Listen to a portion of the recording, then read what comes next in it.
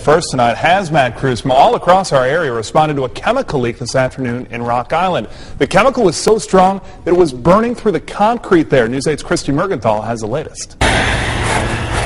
It was just before 1 o'clock Thursday afternoon when hazmat crews were called to the Rock Island water treatment plant for a chemical spill coming from this tanker truck. It's a corrosive agent that the water treatment plant uses, and there was an overflow that caused spillage out from the building onto this driveway behind me. As plant employees evacuated, crews began suiting up, working quickly to stop the leak that had begun eating through concrete. And they stopped the leak using some earthen berms with dirt, sand, and some commercial boom equipment, and had it contained pretty much to this facility within a short amount of time.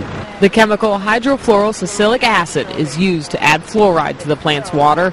Although it poses a burn risk to skin, those living nearby were in no immediate danger. There's no inhalation hazard at all, so there was no need for us to evacuate any residents around the area. After several hours, crews were able to clean up the leak, allowing operations to return to normal. They had to cordon off the area, obviously, but as far as the treatment of the water and the amount of water being used by the public, there's no effect on that at all. In Rock Island, Christy Mergenthal, WQAD Quad Cities, News 8. Thank you, Christy. Investigators tonight still haven't given an official estimate on just how much of that chemical spilled out.